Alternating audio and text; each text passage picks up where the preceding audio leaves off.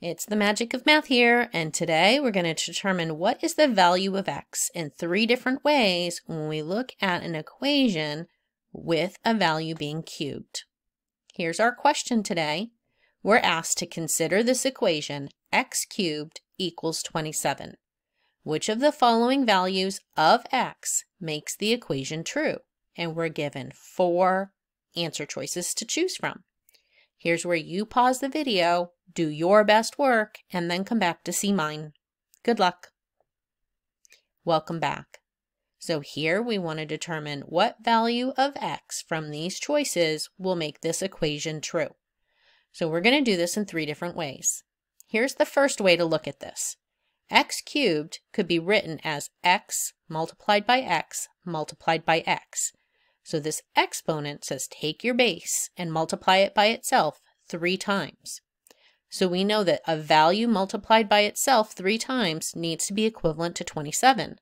So let's rewrite 27 as a product of the same factor 3 times. 3 times 3 is 9. 9 times 3 is 27.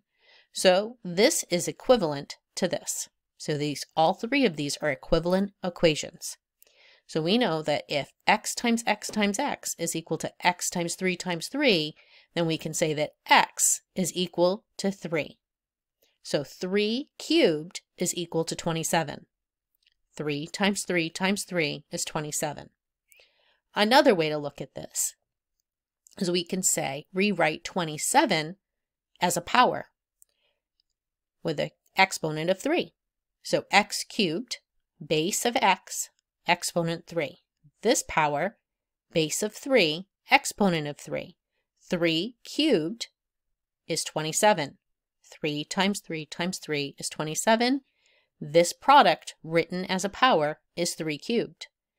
So we know that if they have the same exponent, then the bases need to be equal as well. So that means that x is equal to 3. Same answer. And the third way you could look at this is we could find the cube root. So the inverse of cubing is cube root.